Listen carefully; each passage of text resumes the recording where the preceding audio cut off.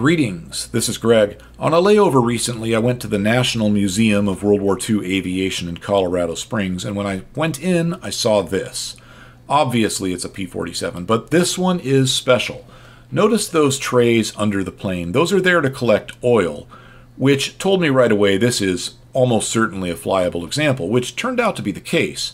Now, radial engines always leak oil, but the fact that there are 3 trays under this plane indicates that this one is not only likely flyable, but that it has a functional turbo supercharging system, which is very rare in modern times. The only P-47s I have seen before that had their turbos still installed were in museums and roped off, so I couldn't get that close, but this wasn't the case here. Not only that, but this is a P-47 D-40, which was really the ultimate version of this plane to see combat in significant numbers during World War II. I'm excluding the Taiwan Strait crisis here, of course. Sure, there was the P-47M, as in Mike, but that only saw combat in very limited numbers with one squadron near the end of the war in Europe, and they were plagued with mechanical problems due to saltwater corrosion during shipping. Wasn't the Thunderbolt's fault. For some reason, they were not prepared properly for ocean travel, which was pretty inexcusable considering the U.S. had been shipping Thunderbolts to Europe for quite some time at that point. Then we have the P-47 Novembers, which only saw combat during the last few weeks of the war. It was the ultimate version of the Thunderbolt, but just didn't see a lot of action in World War II. So of the Thunderbolts that did, the D-40 was the ultimate version. By the way, I apologize for my voice. I'm a bit under the weather, but the video's got to get made. I don't want to delay it. Now, I'm sorry about the dog barking. She's upset about something. Anyhow, I want to go all around the airplane because it's rare to be able to get so close to one of these planes, let alone a D-40 with an intact turbo supercharging system. So let's get started. This plane has a Hamilton standard hydraulic prop, which is unusual. Most Thunderbolts, like this one, have a Curtiss electric prop. The Curtiss emblems are visible on the prop blades. I know you can't read them from here, but the Curtiss emblems are round. Hamilton standard emblems are oval, so they're easy to tell apart in pictures even from a distance. However, this isn't really a reliable way to tell because often the emblems are missing or the engine is running and you can't see them. So a better way to tell the difference is to look at the spinner. The Curtiss props have a long and narrow kind of pointy spinner as this one does. Understand that this is not a paddle prop versus non-paddle prop issue. There were both Curtiss and Hamilton standard paddle-bladed props.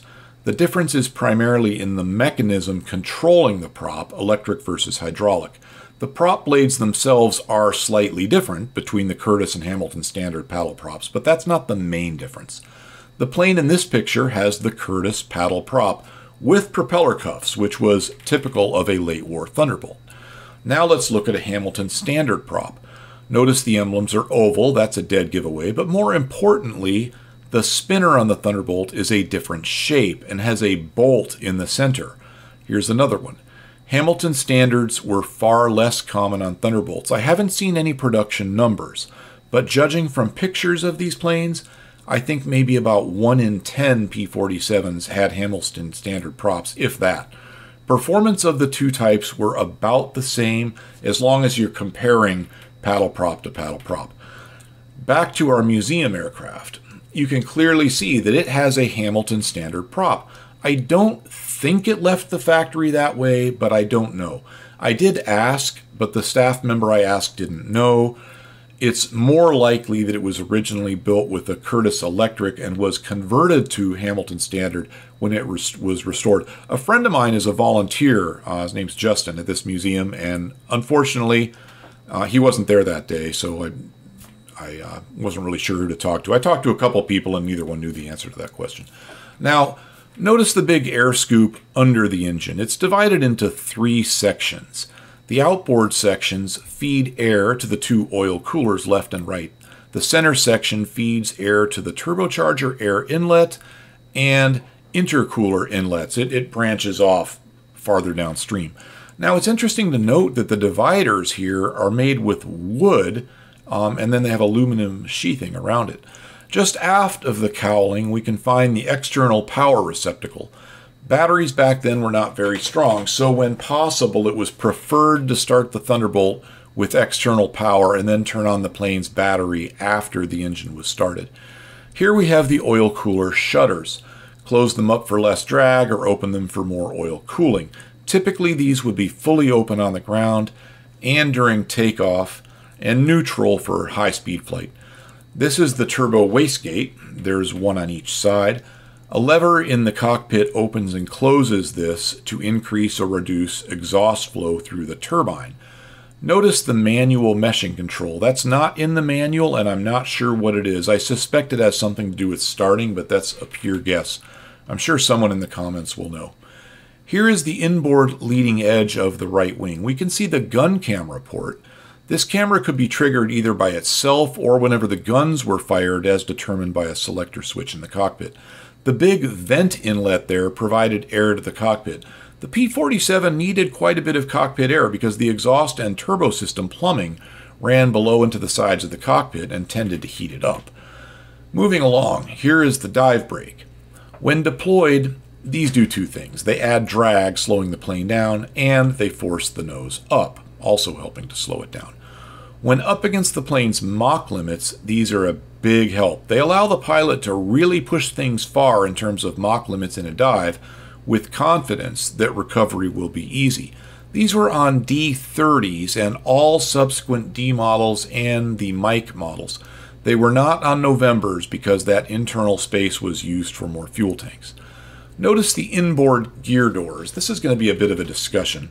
A lot of World War II fighters didn't have these, but they do provide a significant reduction in drag by fully enclosing the landing gear when it's retracted.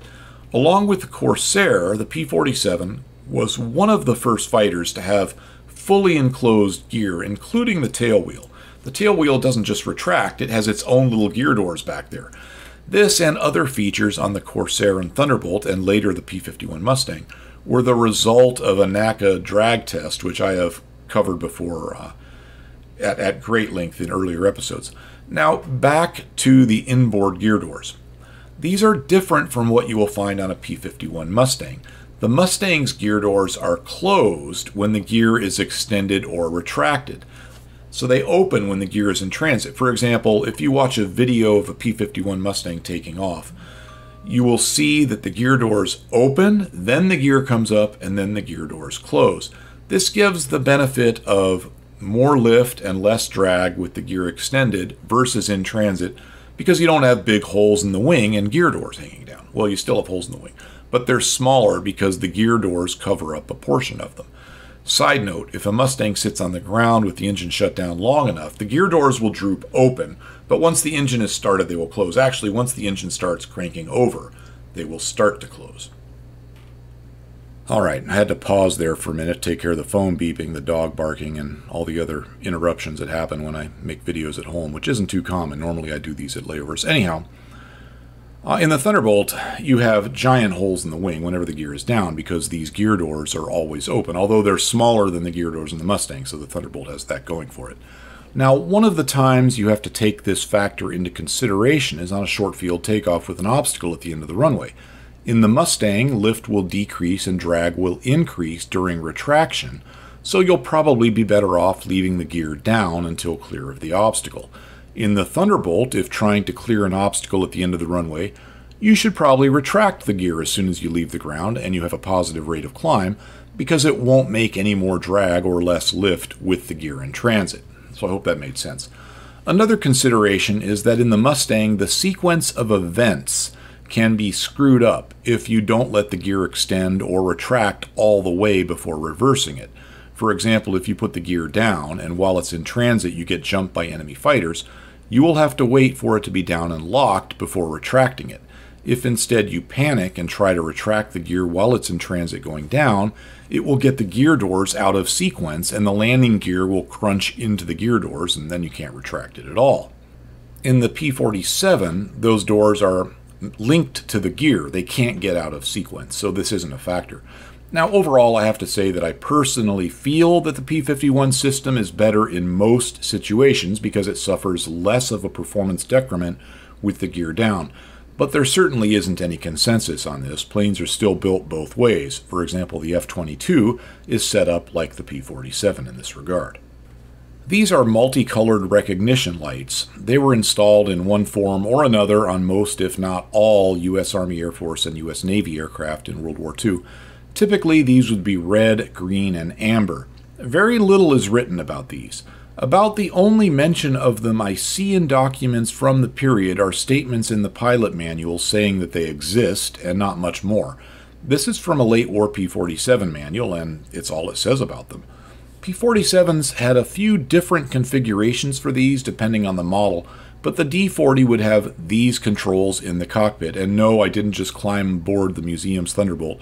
This picture is from the U.S. Air Force Museum's website, and this picture is from their D-40, so it should be what's in the plane we're looking at today. The P-47 has 3 recognition lights, red, green, and amber. There is a position for a white switch, but it was not installed in the Thunderbolt. This is probably a good example of parts being designed for multiple applications. The switches for those lights have 3 positions. The middle switch, the middle position is off.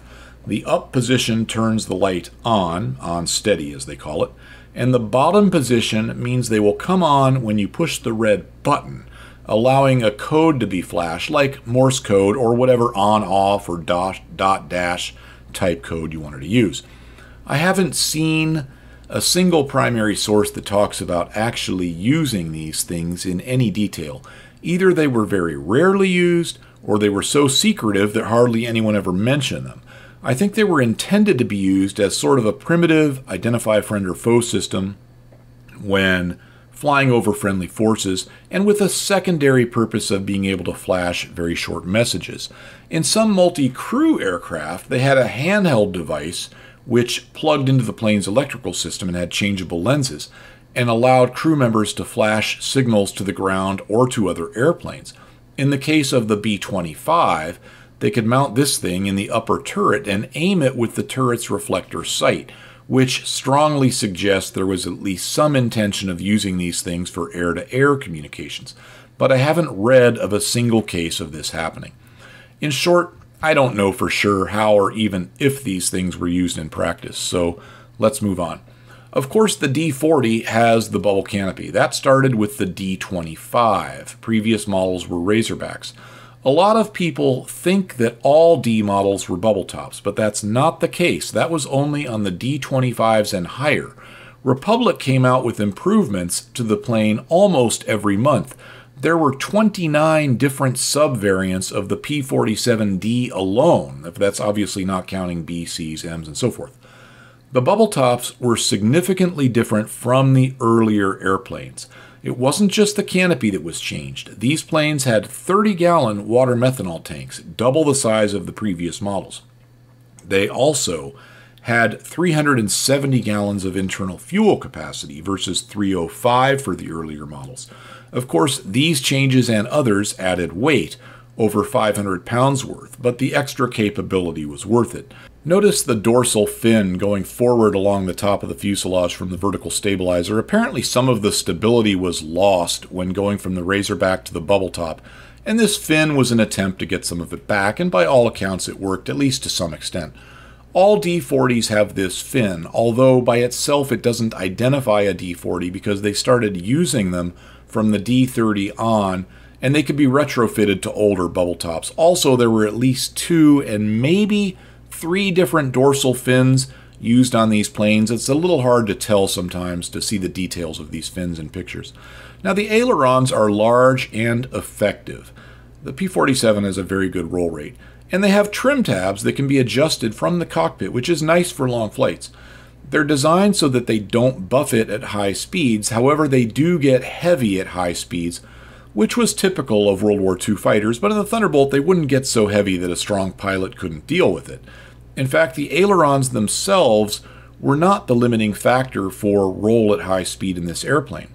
The big problem was that around 540 miles per hour, so smoking fast, the ailerons could still be moved, but the roll direction would reverse because the wing itself would flex.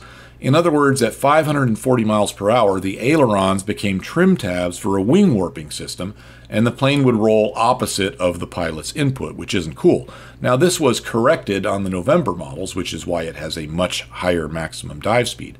Still, the book speed for the D model was 500 miles per hour, which is still a very high dive speed and keeps you safely away from this problem at around 540. I have a whole video on Thunderbolt dive speed, so I don't feel like going into it farther here. The wing flaps are hydraulically operated, which was the typical American way of doing it. The same hydraulic system powers the landing gear and the cowl flaps. The wing flaps are large and slotted, making them much more effective than the typical split flap design that was in vogue at the time, like what you would see on a P-40 Warhawk, for example. The slot allows extra air to flow from the bottom of the wing over the top of the flap, turning the flap into its own independent airfoil, but with a very high angle of attack. Slotted flaps are very effective. However, flaps down stall speeds were published for the Thunderbolt with the gear down. In other words, they published stall speed, either gear and flaps up or gear and flaps down. And as we know, the P-47 has some huge holes in the wing with the gear down. Yet even with that drawback, the P-47's flaps still bring the stall speed from 115 miles per hour gear and flaps up to 100 miles per hour gear and flaps down. The Thunderbolt's flaps do have some issues. First of all, flap control in this airplane is awkward to use. For example, to go from up to 10 degrees, you have to move the control from up to down and then back up to neutral to stop them in place at the desired position. And timing that move back to neutral takes some practice, at least if you want to be able to stop them at a specific setting without looking at the wing, like while you're trying to keep your eyes on a target, for example. This is harder to use than planes that have specific controls to set the flaps for whatever the pilot wants, takeoff, landing, combat, or whatever.